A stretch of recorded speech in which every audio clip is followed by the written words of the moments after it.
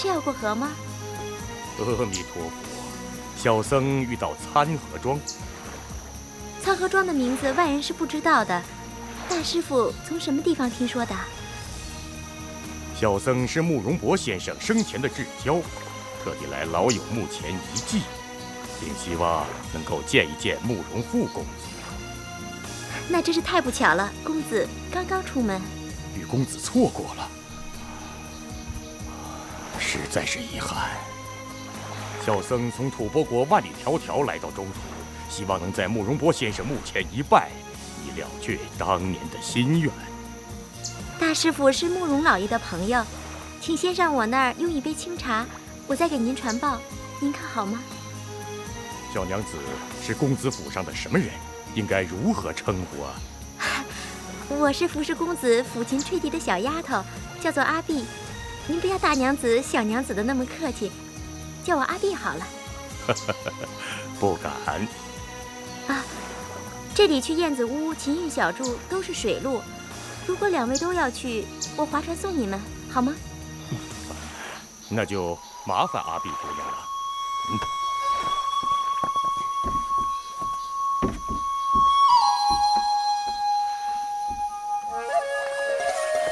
绿水有清清，清清有你美，照见那个白纱裙。荷叶有飘飘，飘飘有你美，相知间那颗怜惜。绿水有清清，清清有你美，照见那个白纱裙。荷叶有飘飘，飘飘有你美，相知间那颗怜惜。这里是秦韵，过了秦韵是汀香水榭。哦，二位请上岸吧。多谢姑娘。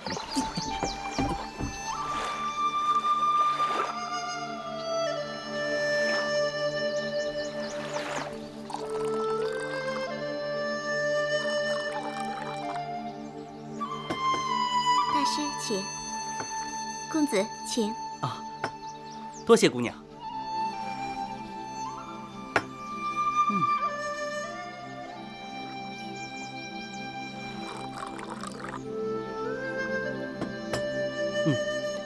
这些点心如此精致，味道一定是好极了。可是，怎么舍得下口呢？公子只管吃，我们有的是。啊，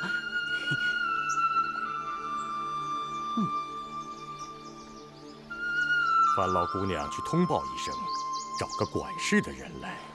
啊，阿朱姐姐是管我们下人的，她的汀香水榭离这里有4、9水路。今天是来不及去了，二位在这里住上一晚，明天一早我再送你们去。姑娘，小僧此次前来是为了祭奠慕容老先生，思念故人，一刻也不能再等了。那你就在这里祭奠，反正这一片都是慕容老爷的地方。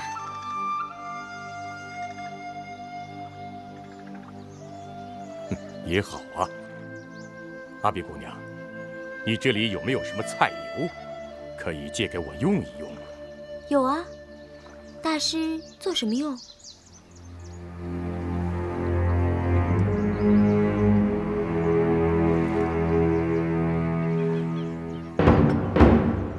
大师，大师，大师，你这是干什么呀？大师，你这是干什么呀？你别往他身上倒油啊！大师，别呀！大师，干什么？大师，你这样对大公子做什么？阿碧姑娘，没你什么事，赶紧闪开！不行！闪开！不行！你要干什么？我说过了，烧你，祭奠慕容先生的亡魂。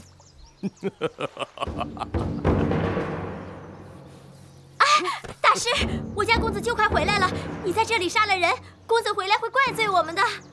姑娘，我这不是杀人，是祭拜，祭拜你们家的慕容老爷。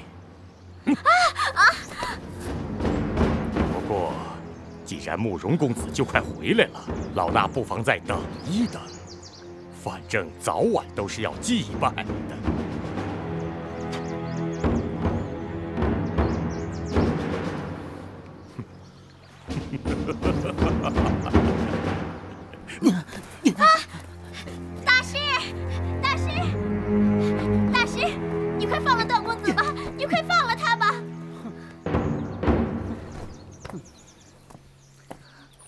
阿碧姑娘，不知道你有没有干净的衣服让我换一换？你看我全身都是脏脏的，大大有失我的风雅。你这人，这都什么时候了，还想什么风雅不风雅？你还是快想想怎么保住这条小命吧。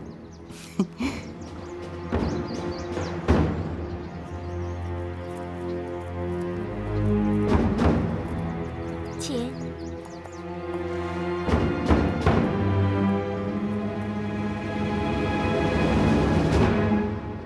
阿碧呀，这些人都是干什么的呀？阿弥陀佛，小僧鸠摩智是慕容博先生的故人。敢问老施主尊姓大名？是慕容博先生的亲戚还是朋友啊？我是公子爷的老仆，哪有什么尊姓大名啊？大师傅是老爷的故人，慕容老爷已经死去多年，这时候你找他有什么吩咐啊？我的事要见到慕容复公子后当面奉告。那可不巧，我们家的公子爷出远门去了，不知道什么时候才能回来。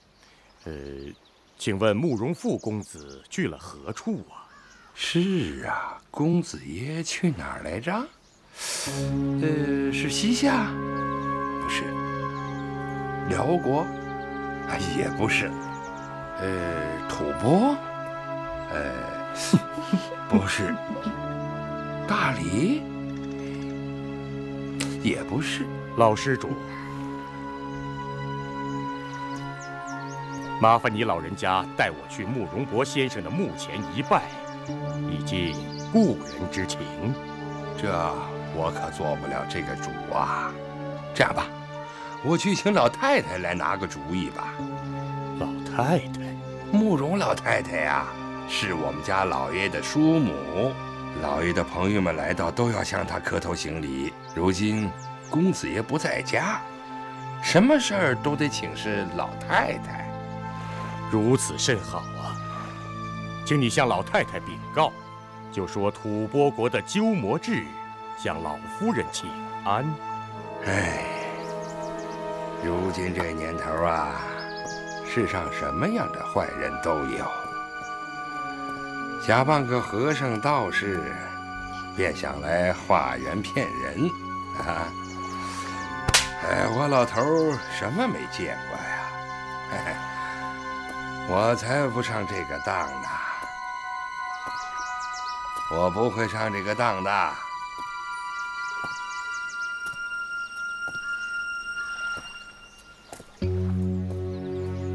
奇怪，好香啊！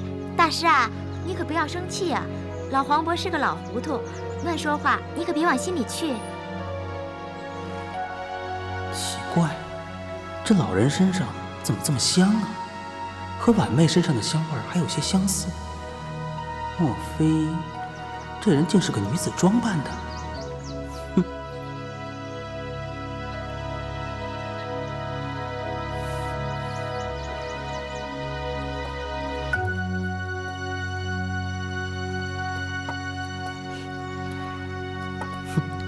好啊，这回又扮起老夫人来了。阿碧呀，我眼神不好，是你老爷的朋友来了吗？怎么不向我磕头啊？快磕头啊！你磕头，太夫人就高兴了，什么事都能答应。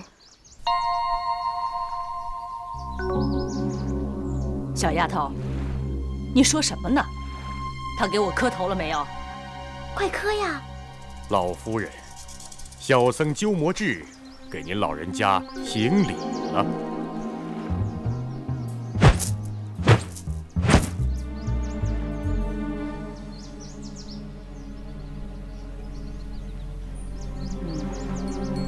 很好，很好。如今这世上奸诈的人很多，老实的人很少。就是磕一个头，有些坏胚子也要装神弄鬼。明明没有磕头，却故意的弄出咚咚的声音来，欺负我老太太瞧不见。听说你要去瞧我侄儿的坟墓，是想去偷什么宝贝呀？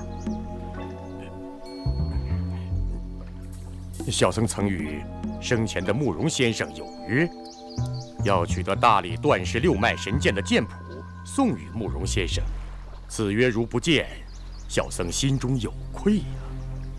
六脉神剑的剑谱，单就为这一件事，以我老太太看来，恐怕没这么简单吧？老夫人明鉴。当年慕容博先生与小僧约定，只要小僧取得六脉神剑的剑谱送与慕容先生，他就答应我，在尊府的环师水阁中看几天书。这六脉神剑的剑谱，小僧已经带来了，所以斗胆要依照旧约，到尊府的环师水阁中去观看图书。我家老爷已经故世，大师的约定嘛，一来口说无凭，二来大师带来这本剑谱，我们这里也没人看得懂。什么剑谱？在哪里？先拿来给我瞧一瞧，是真的还是假的？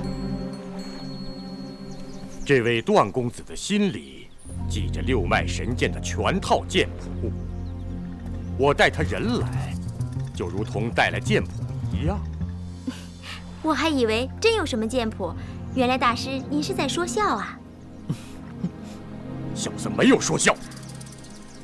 这六脉神剑的原本剑谱，已在大理国的天龙寺中被枯荣大师所毁。不过幸好，段公子倒是原本记得。段公子记得是段公子的事，就算是去环师水阁看书，也应当请段公子去，和大师您又有何关系呢？所以小僧要履行与慕容先生的约定，先把段公子拉出去烧了，以祭故人。走。大师，大师，大师，大师，好端端的一个人，怎么能烧了呢？贫僧要烧就烧，有何不能？大师说段公子心中记得全部六脉神剑的剑谱，看来都是胡说。这六脉神剑是多厉害的功夫啊！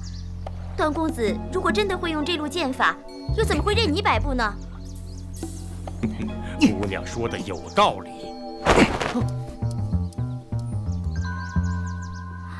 可惜他现在被我点中了穴道，内力使不出来。那我就更不相信了。请你解开段公子的穴道，让他施展六脉神剑看看。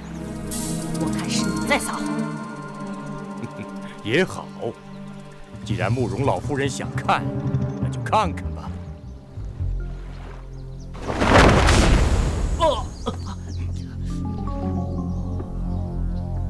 段公子，慕容老夫人不相信你已练会六脉神剑，请你一试身手，像我一样把那株树枝折下来。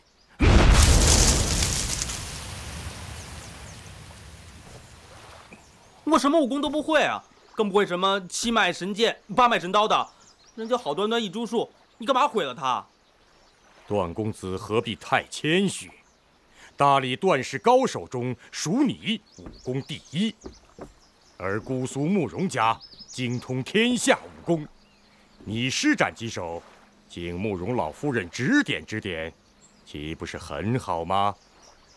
哼，大师，你一路上把我东拖西拉的带到江南，我本来不想再多跟你说一句话，但是见到几位神仙般的姐姐，我心中的气也消了。干脆我们一刀两断，谁也不用理谁了。段公子真的不肯施展六脉神剑，岂不是让人误解贫僧是在说假话吗？你本来就是信口开河嘛！你既然与慕容先生有约，干嘛不早点来大理取剑谱？却要等到慕容先生去世多年之后，死无对证，才到慕容家来吵闹不休。哼！我看你呢，是羡慕姑苏慕容家武功高强，捏造了一派谎言，想骗老太太，让你到环师水阁中去读阅，然后你去偷慕容家的武功，学以彼之道，环师彼身的功夫。哼！倘若你这番话能骗得到姑苏慕容家，那慕容家还混什么呀？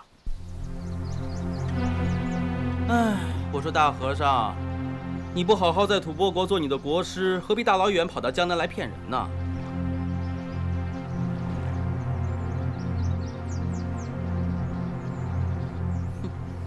贫僧不向公子逞口舌之利。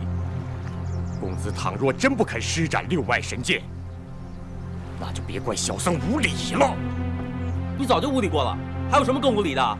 大不了一刀把我给杀了，反正我是不会还手的。杀了我也没什么了不起。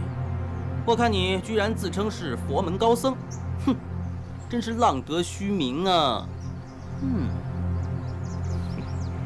少说废话，那就看掌刀吧。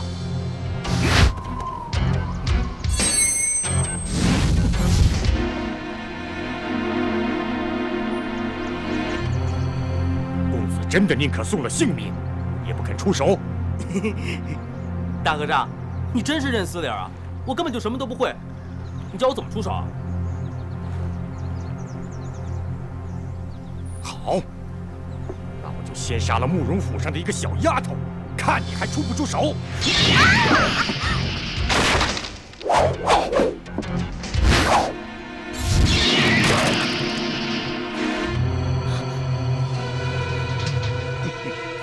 天下竟然还有16、17岁的老夫人，你到底想骗我骗到什么时候？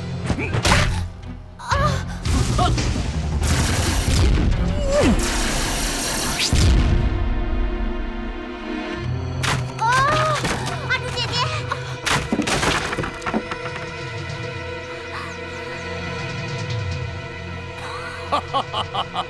这6脉神剑果然好厉害，难怪当年慕容先生那么羡慕。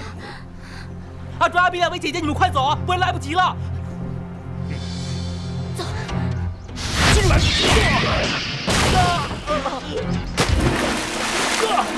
阿朱、阿碧，你们快走！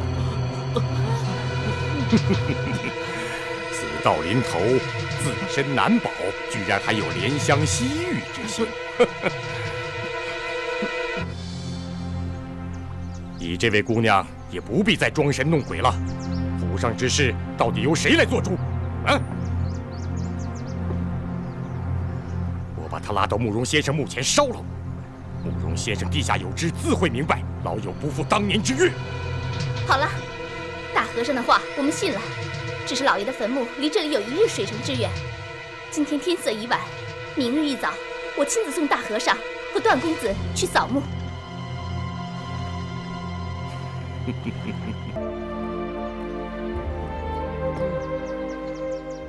有这样的山川，才有这样的人物；有这样的人物，才能做出这么清雅的菜肴。那你猜猜，这些菜是我做的呢，还是阿碧做的？大师，请。这樱桃火腿、梅花糟鸭、焦红芬芳，想必一定是阿朱姐姐做的。这荷叶冬笋汤、翡翠鱼圆、碧绿清新，想必是阿碧姐姐做的。你这张嘴啊，真是会哄人。真是人间美味啊！此时此景，就求有乐曲助兴了。只要公子不怕难听，我就献丑了。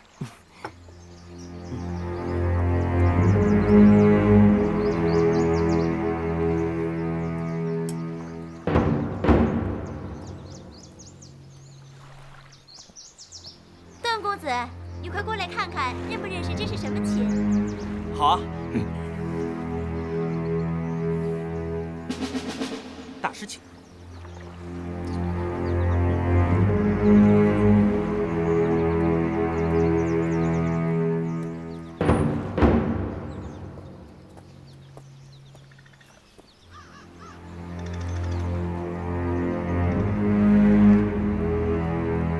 这九弦琴，哼，我倒是头一次见到。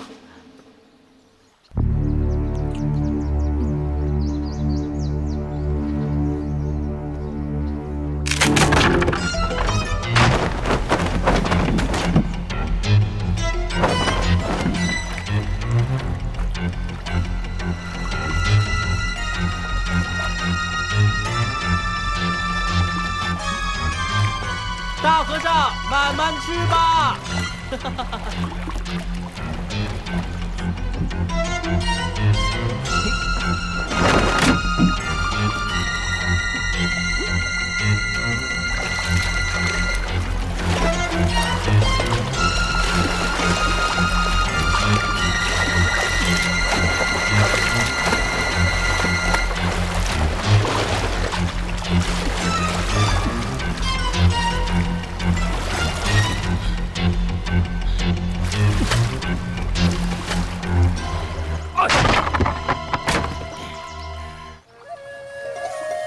绿水又青青，青青有的美，照见那个白沙旗。荷叶又飘飘，飘飘有的美，像指尖那颗莲心。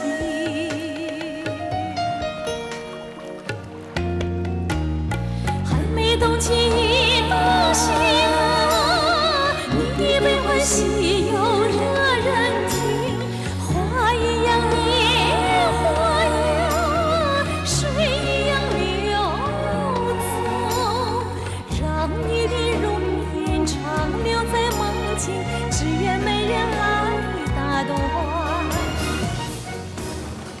阿朱姐姐，我那一集真没出息。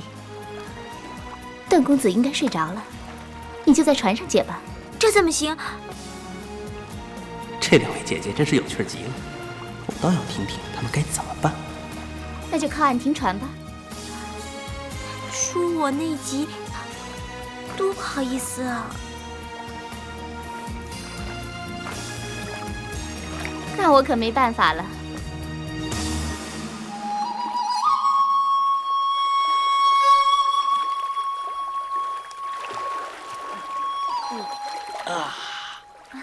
公子休息好了吗？舒服极了。公子有话只管说。不过刚才茶水喝多了，不知道姑娘方不方便停船靠岸？我想解手。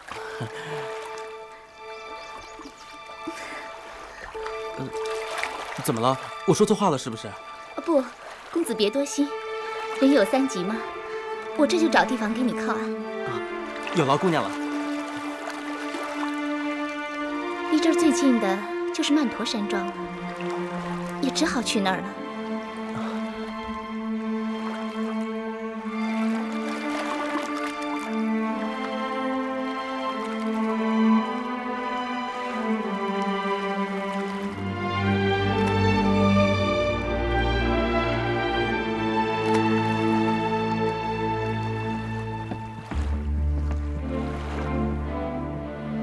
段公子，这里就是曼陀山庄了。这里是我们一处姓王的亲戚家，只是这里的主人王夫人脾气很古怪，不愿见到男人。公子一解完手就得马上上船，千万不要惹麻烦。阿朱姐姐，咱们去那边吧。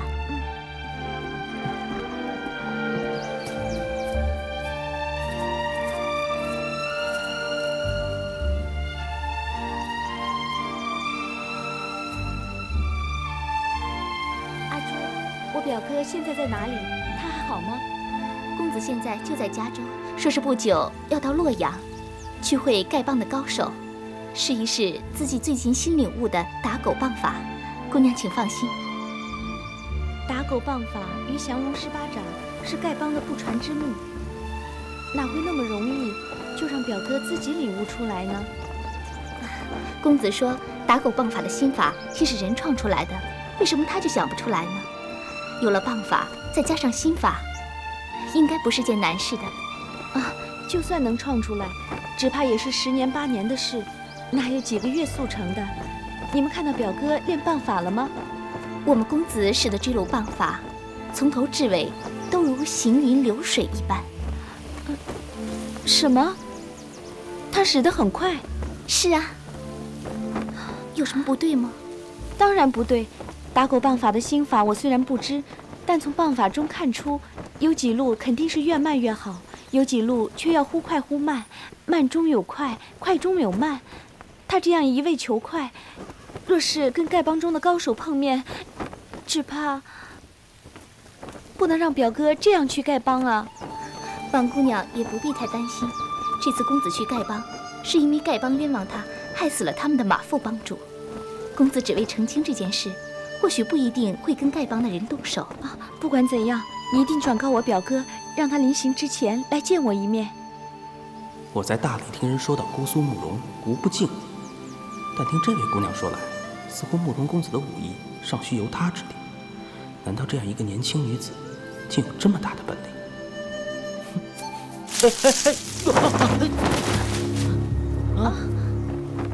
他是谁？怎么会有男人在这里？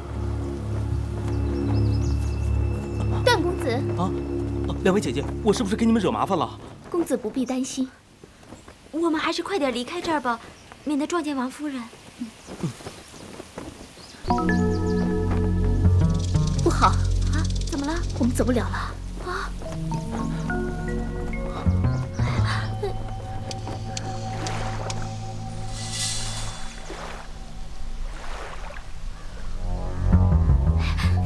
怎么办？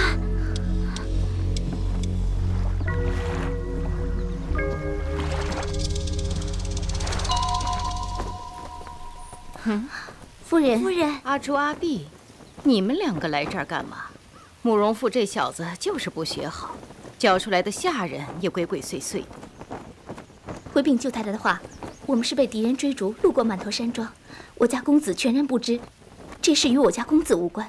哼，少跟我花言巧语。哪儿来的臭男人啊？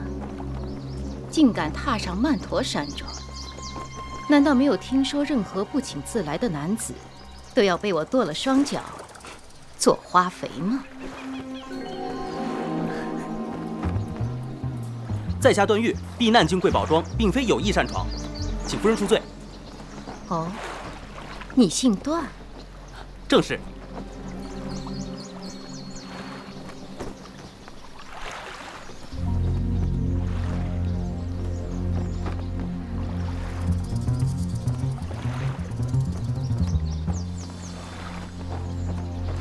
此人如此无礼，待会儿先割了他的双脚，挖了他的眼睛，再割了他的舌头。啊！哎，这不，夫人，夫人，我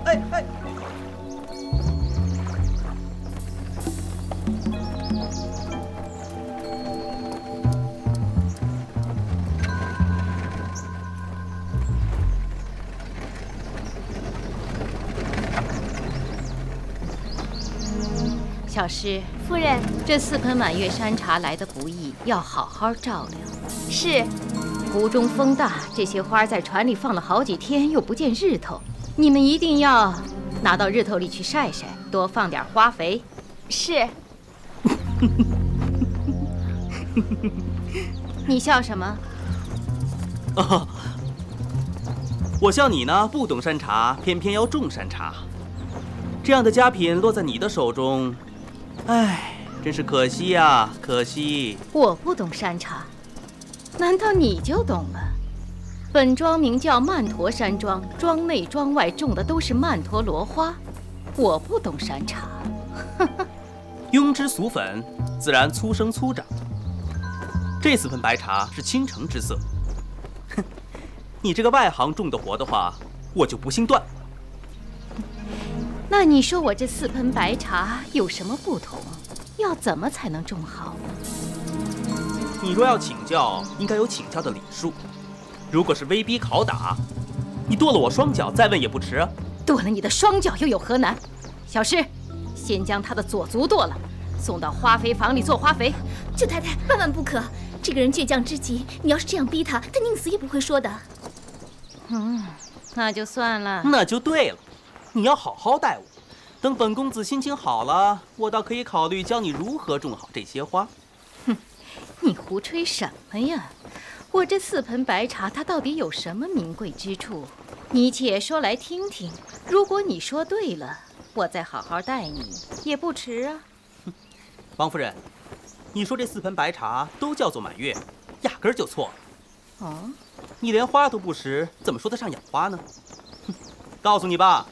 这盆叫做红妆素果，这盆叫做抓破美人脸。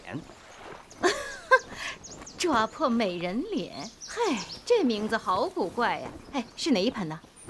啊？你要想请教，要有礼数才行啊。好，小诗，立刻吩咐厨房设宴在云锦楼款待公子。是，请。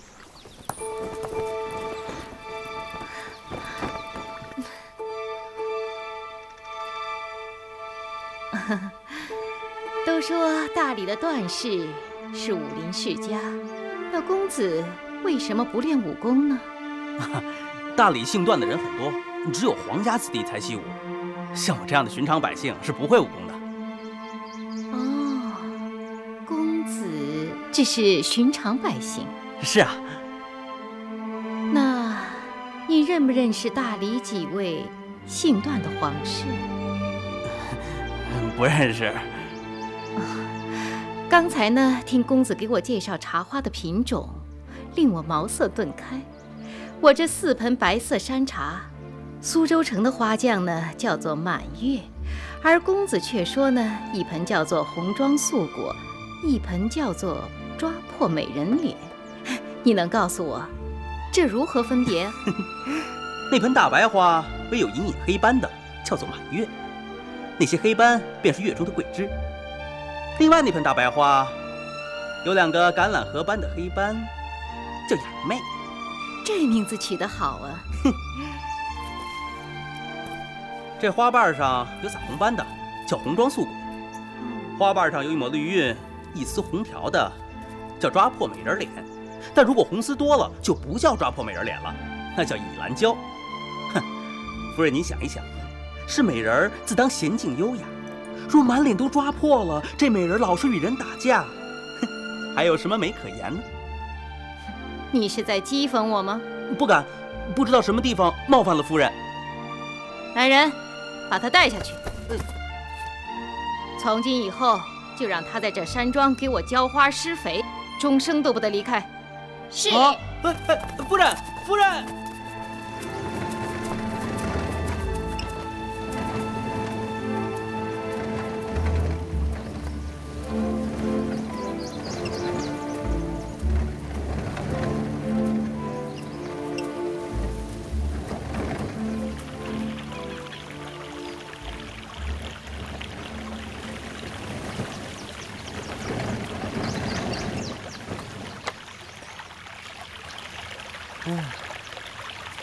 这里种茶花，最合适不过。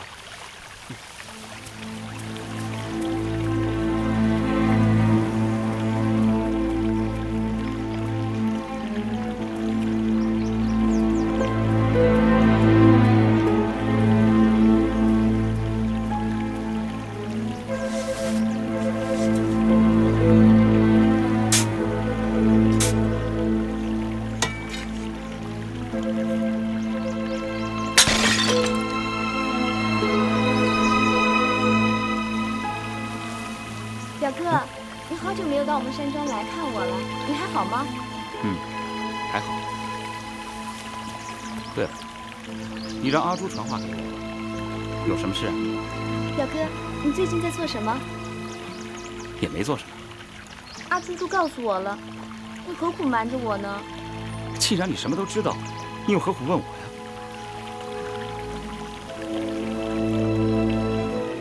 你在练丐帮的武功是吗？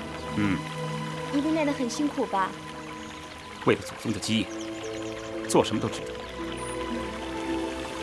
可是丐帮的武功不能一味的求快，要时快时慢，要……我知道怎么做。好，你不用为我担心，我知道你是为我好。要是没别的事，我先走了啊。你别走啊，表哥，表哥！小姐，别难过了。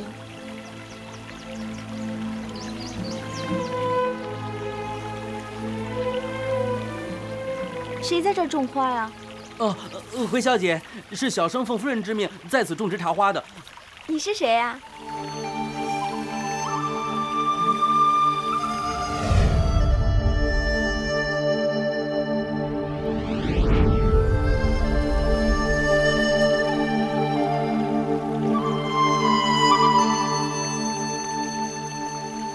神仙姐姐，我想你想的好苦啊。弟子段誉拜见师傅。你干什么？小姐，他是阿朱带来的那个书呆子，他说会种茶花，夫人就信了他的胡说八道。你这个呆子，谁让你姐姐妹妹乱叫的？你怎么叫我神仙姐姐呀？我不叫你神仙姐姐，那我叫你什么呀？我姓王，你就叫我王姑娘吧。不行，姓王的姑娘千千万万，像姑娘这样的天仙，不叫你神仙姐姐，叫你王仙子。这话好像有点俗气啊。哎，叫你曼陀公主，也不好。大宋、大理、辽国、吐蕃、西夏，哪一国没有公主啊？哪一个可以跟你相比啊？可是从来没有人对我说过我美还是不美。在这曼陀山庄之中，除了我和我娘之外，都是婢女和仆佣，他们只当我是小姐，谁还来管我是美还是丑？那外面的人呢？什么外面人啊？你到外面去，别人看到你这样天仙般的美女，难道不惊喜赞叹、顶礼膜拜吗？可是我从来不到外面去，娘也不让我出去。就算去姑妈的环师水阁看书，也碰不到什么外人，不过是我表哥的几个朋友。可是他们也不像你这么傻里傻气的。哦，原来如此啊，可惜，真是太可惜了。哎，刚才那一位就是慕容公子吗？是啊，他就是我表哥慕容复。听说他在武林中名气很大。哎，你听说过吗？难道慕容公子从来都没有说过你美吗？他跟我在一起的时候，不是谈论武功秘籍，就是谈论国家大事。可是我讨厌武功，只是为了迎合他，才强迫自己读了好多武功的书籍。其实我对这些根本就没兴趣。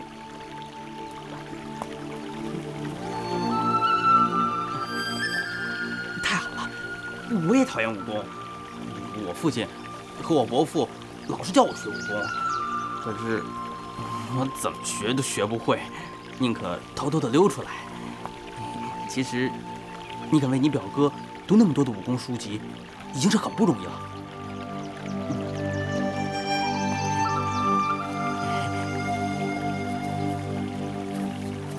自从我姑丈去世后，我娘和姑妈闹翻了，她连表哥也不让来，我们只能偷偷的见面。可是难得见一面，她还是想着那些武功秘籍和国家大事。那你父亲呢？我还没出生，他就去世了。我从来没有见过他一面。你姑妈是你父亲的姐姐，你姑丈是你姑妈的丈夫，他就是你姑妈的儿子。对呀，我是我娘的女儿，他是我的表哥。瞧你这人傻里傻气的，净说些没用的废话。好了，我在这里逗留的时间太久了，我走了。哎，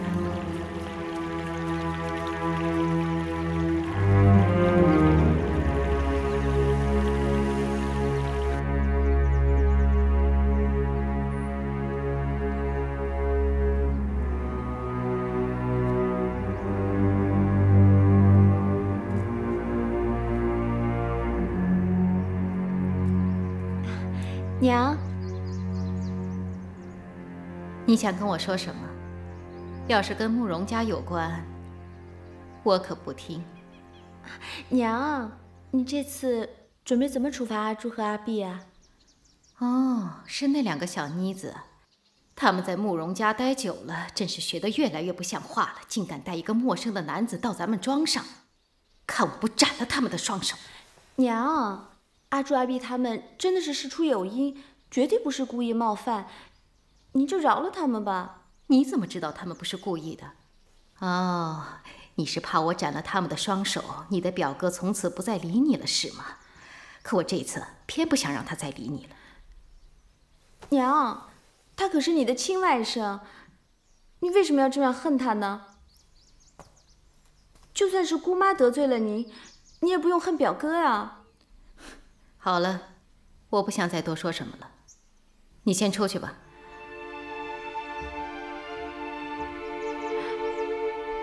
是。娘，我求你饶了阿朱阿碧他们，命他们以后无论如何不许再来就是了。好了，我已经决定的事情，再求也没用的。我知道你为什么恨姑妈，为什么讨厌表哥。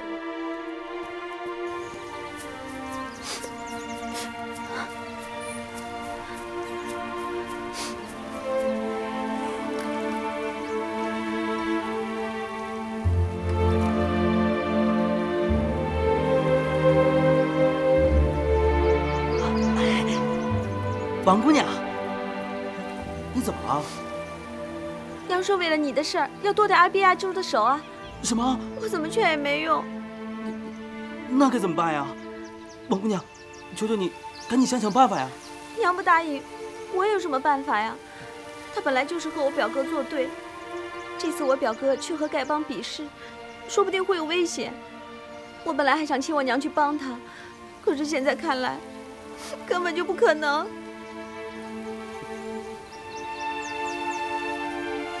慕容公子有危难，哎，你懂那么多的武功，你怎么不去帮他呀？我只是读的书籍多一些，自己却不会用。再说，我怎么出得去啊？我娘是绝对不许的。哎，那就偷偷溜出去啊，不要让你娘知道。嘿，就像我，就是偷偷背着家人溜出来的。你说的有道理。那好，咱们先把阿朱和阿碧救出来，然后再和他们一起去找表哥。嗯。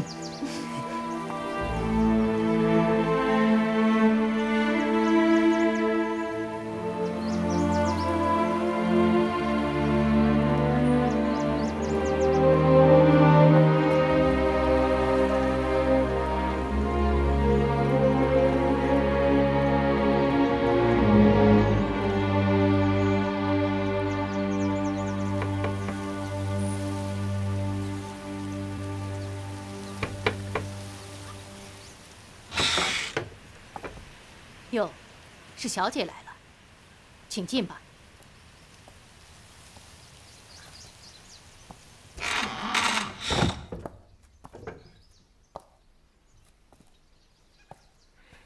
严妈妈，我娘让我过来，把阿朱、阿碧他们带走。说有话要问他们。是吗？哼，那好啊，小姐，你先来帮我把他们两个捆绑起来，再带走。来，给你绳子。严妈妈，你要干什么？王夫人早就说过，要杀了这两个丫头做花肥，怎么会改变主意呢？小姐，你太小看我严妈妈了啊！你是谁？大公子，你别管我是谁，先放王姑娘。哎呀，你，哎呦！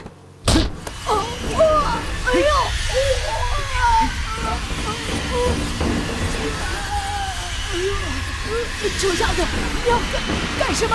快放手！先放了阿朱阿碧。是啊，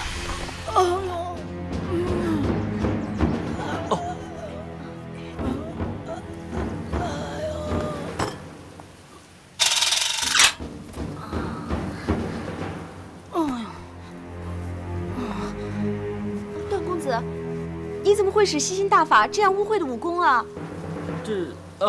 这是我们家传的六阳融血功，和吸星大法完全是不同的。正所谓一正一邪，一善一恶，是不可同日而语的。快，我们走。快走。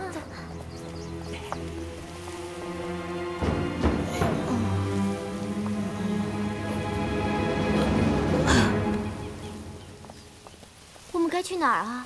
去找表哥。对，我们去找公子。段公子，那你呢？我愿意一路上保护3位姐姐。好啊，那我们现在先回我的住所清香水榭，再去找公子。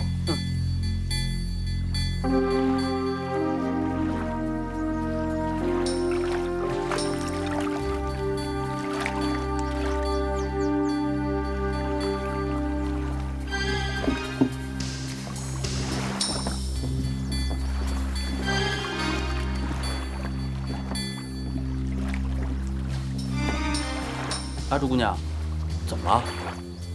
不对呀，我家外面怎么停了这么多船？谁来了？进去看看。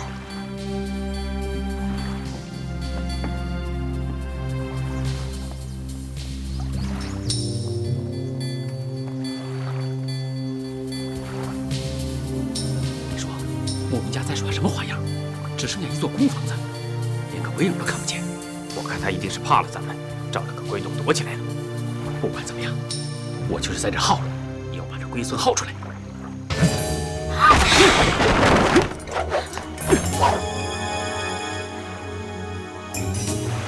走，我们进去。你们是谁？到这里干什么？我是这儿的主人，你说我来这干什么？我倒想问问。你们是谁？到这里来干什么？你是这里的主人，好极了！你是慕容家的小姐。我只不过是个丫鬟，怎么会有福气做小姐呢？阁下是谁？还没有告诉我呢。去请你们家主人出来。我们家少主人出门去了，阁下有什么事情跟我说就行了。在下云州秦家寨寨主姚伯当。久仰久仰。你一个小小的姑娘，久仰我什么？云州秦家寨最出名的武功是五虎断门刀。当年秦公望前辈自创着刀法64招，后人忘了5招，只有59招传了下来。请问姚寨主，你学的是第几招啊？我秦家寨五虎断门刀本有64招，你怎么知道？书上就是这样写的，多半没错吧？缺了的5招是白虎跳剑、一笑风生、简扑自如、雄霸群山。那第5招嘛，便是福相圣师，对不对？本门刀法中有5招是最精要的，已经失传多年，我连这5招的招数都不知道，你这小女子怎么知道？秦家寨五虎断门刀少的那5招，姚寨主贵人事忙，想必已记不起来了。这位姑娘，你跟慕容博老先生如何称呼？慕容老爷是我姑丈，请问阁下尊姓大名？姑娘武学渊源，在下来历，不妨请姑娘猜一猜吧。那你显下身手吧，单凭这几句话，我可猜不出来。不错。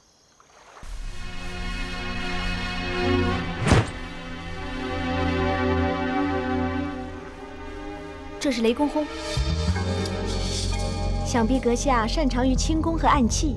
雷公轰乃是四川青城山青城派的独门兵刃，轻字9打，成字18破，奇诡难测。阁下可是复姓司马？姑苏慕容氏武学渊博无比，果真名不虚传。在下司马林，请问姑娘，青字是否真有9打，成字真有18破？你这话问得好，我以为青字称10打较妥。因为铁菩提和铁莲子外形虽似，用法截然不同，可不能混为一谈。至于成字的18破，那破牌、破盾、破甲3招无什么特异之处，像是故意拿来凑成18数，称为15破，反而更精要。好了，该试的都试过了，到底来做什么？可以说了吧？我们自然是有要事。一定要见慕容家的主人。倘若慕容公子不在，我们就在此等下去。你们算什么东西，也配在这儿等？是包三哥吗？非也，非也，不是包三哥。还不是包三哥，人没到，非也非也就先到了。什么非也非也，装神弄鬼！赶快给我滚出来！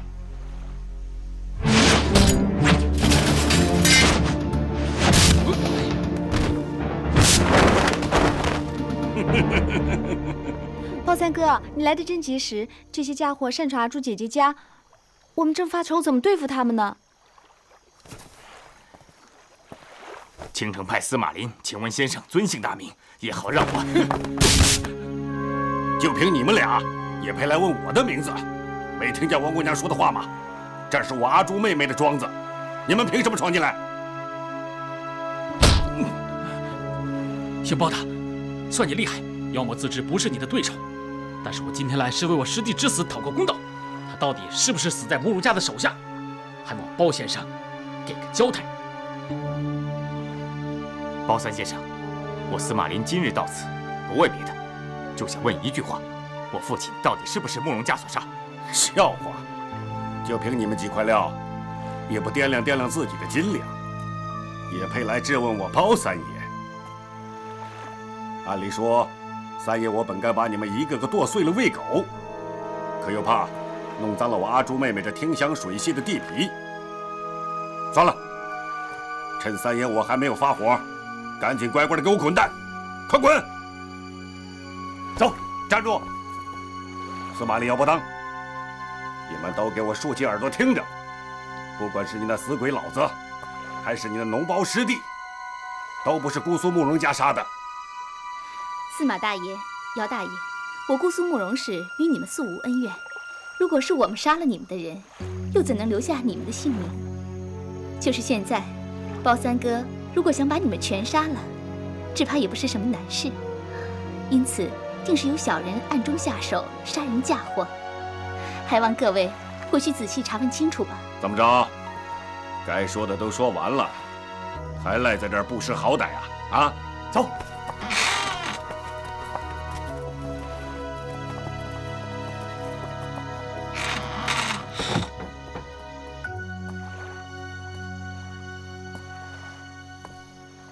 哎，这小子是谁呀？啊，要不要也让他一块滚蛋？啊，这位是大理来的段公子，今天我和阿朱、阿碧都让爷妈妈给捉了，多亏他相救。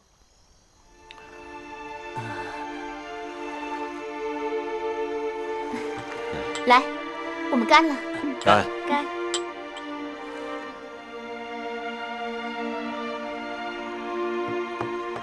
近日里，武林中接连有人死在自己的成名绝技之下，这一定是哪个王八羔子跟咱们姑苏慕容家过不去，暗下毒手，把这笔账都记在姑苏慕容的名下了。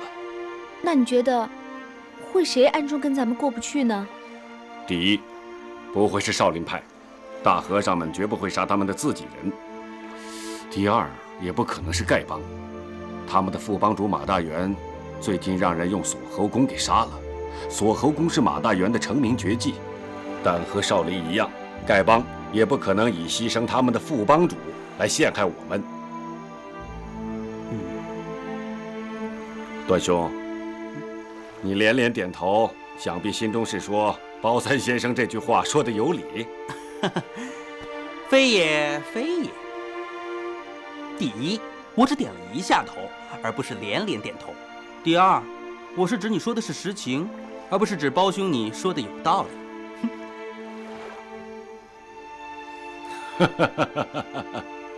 你这也算是啊，以彼之道还施彼身吧。怎么，你是不是想投入我姑苏慕容的麾下呀？啊？哦，你是不是看中了我家阿碧小妹子呀？三哥，你又来胡说了，我可没得罪你啊。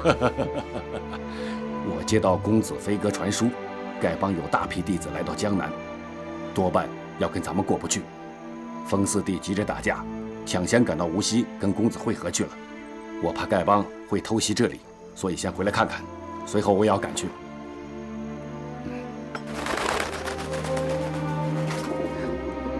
公子有消息来了。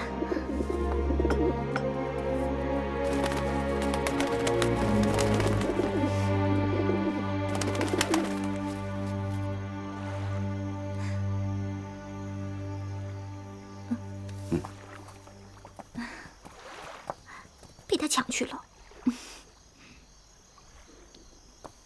公子来信说，有大批西夏国一品堂的高手突然出现，不知是敌是友，让我带着阿朱、阿碧2位妹子先去查查。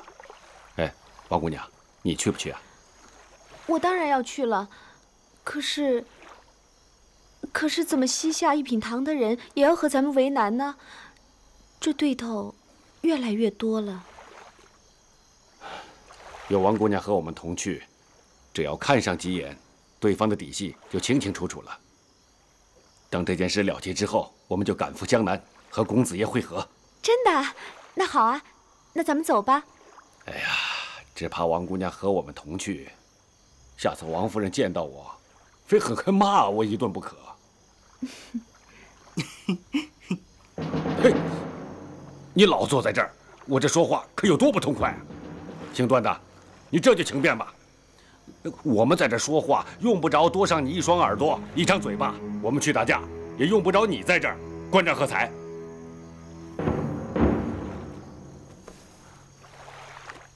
王姑娘，阿朱、阿碧2位姑娘，在下告辞了，后会有期。段公子，这么晚了，你要去哪里呢？这太湖的水道你又不熟，不如你就在这里借宿一晚，明日再走也不迟嘛。今日走，明日走，反正是都要走的。告辞了。等一下，我让下人送你出湖。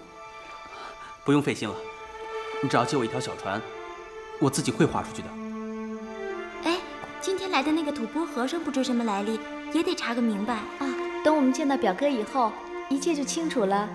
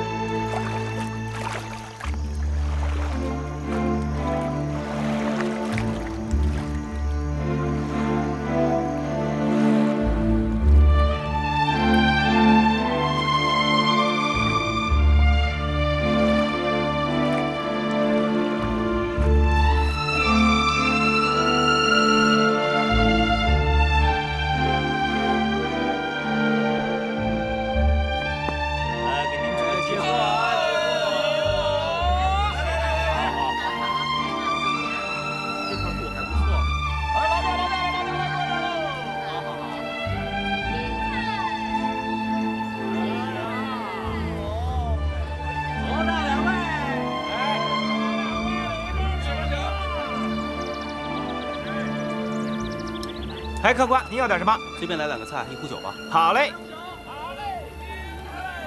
来了。客官，您的酒，哎，您的菜，请您慢用。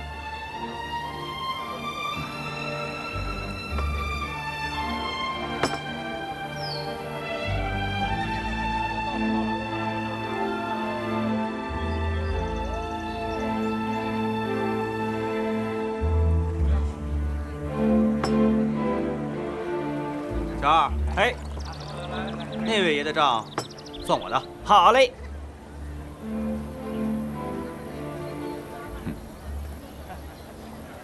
又来2位，里边有请。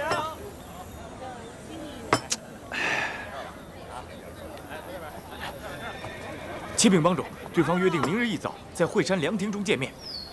有点仓促了吧？属下本来跟他们定在3天以后，可是对方好像知道咱们人手不齐，居然话里带刺儿，说是要不敢赴约，明日不去也成。告诉兄弟们，今天晚上3更在惠山聚齐，咱们先到，等他们前来赴约。是。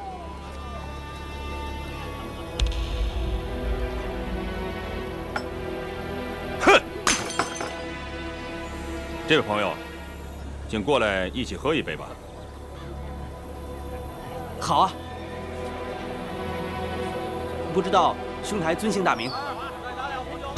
何必明知故问呢？咱们俩先痛痛快快喝他几大碗，等一会儿动起手来，可就没什么交情可讲了。啊，仁兄一定是认错人了，以为我是敌人。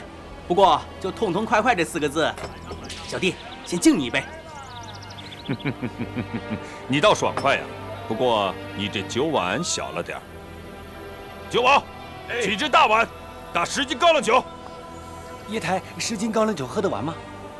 这位公子请客，不必为他省钱，10斤不够，咱来20斤。是。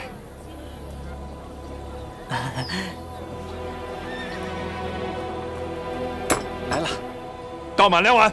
好嘞。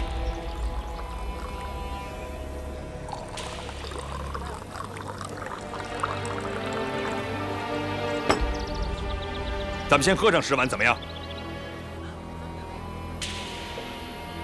好，小弟舍命陪君子。只是待会儿喝醉了，仁兄莫怪。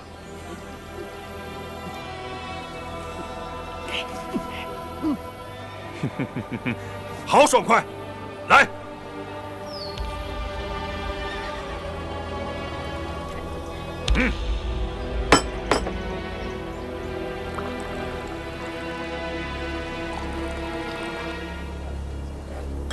好酒，干！干！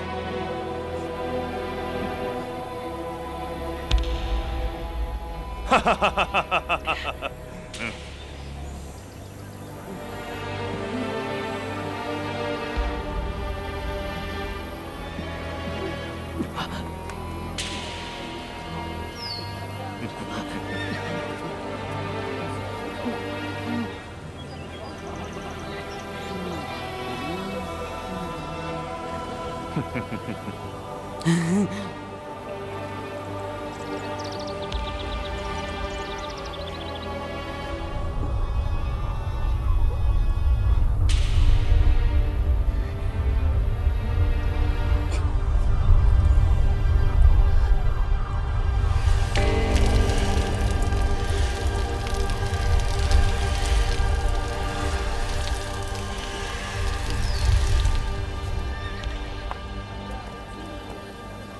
我看你酒量不小嘛，有点意思。来，啊，我这个人呢，酒量是因人而异的，酒逢知己千杯少。我这几天见的人啊，不是扭扭捏捏，就是尖酸刻薄，唯有仁兄称得上男子汉大丈夫。这一碗，小弟敬你。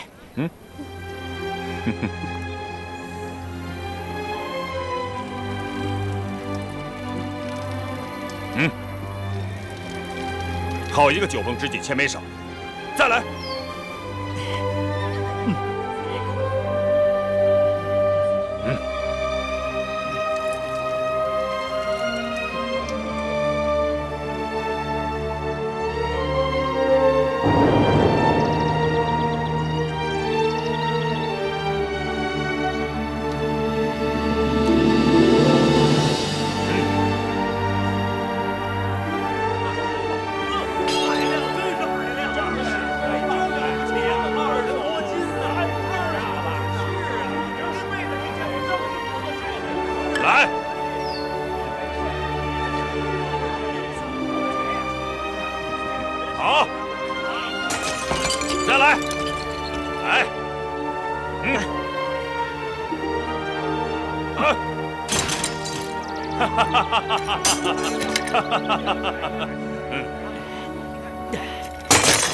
老师，这算一算，我们喝了有40多碗了。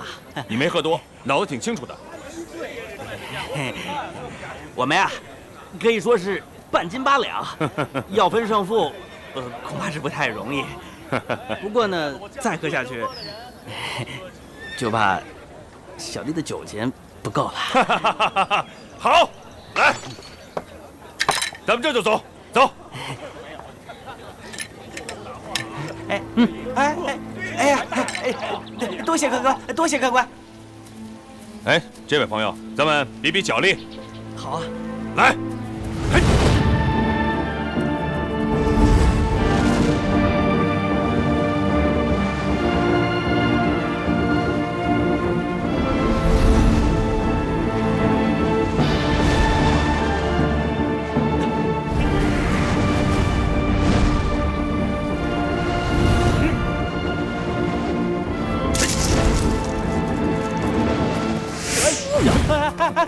姑苏慕容果然名不虚传啊！小弟姓段名玉，兄台，你认错人了吧？阁下，不是慕容复公子吗？啊，小弟初次来到江南，天天听到慕容公子的大名，可惜一直没有见到。哎，刚才兄台自报姓名，可是姓乔名峰？正是，在下乔峰。小弟是大抵人士，初次来到江南，能够结识到像乔兄这样的英雄人物，真是荣幸啊！哦，原来你是大理段氏子弟，到江南来干什么来了？这个，此事说来话长，那就慢慢说啊。走，段兄弟酒量好，为人也十分爽快，处处透着一股侠气。乔某识人无数，但真让乔某佩服的还真没有几个。哎，兄弟，我想与你结为金兰，你看怎么样？小弟求之不得。我乔峰，我段誉，今日一结金兰，不求同年同月同日生，但求同年同月同日死。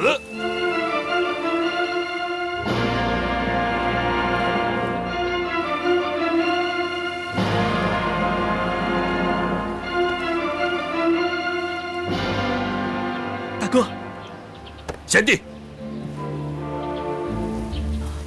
大哥，刚才小弟在松鹤楼听到，大哥今晚跟别人定下了约会。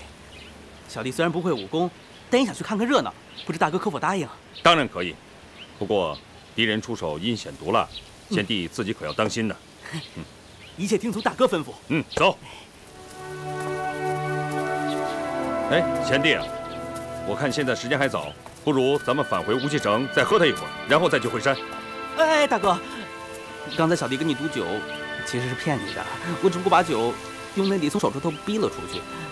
大哥是真的喝了40多碗，我只不过用酒冲冲肠胃而已。哎，我说贤弟，你这门功夫是不是叫做六脉神剑呢？啊，正是，小弟刚学会不久，还不太熟练呢。是吗？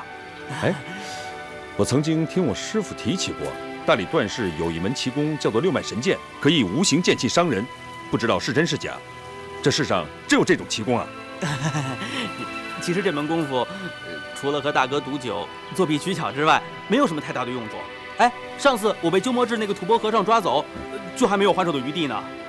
天下人对六脉神剑太夸大其词了。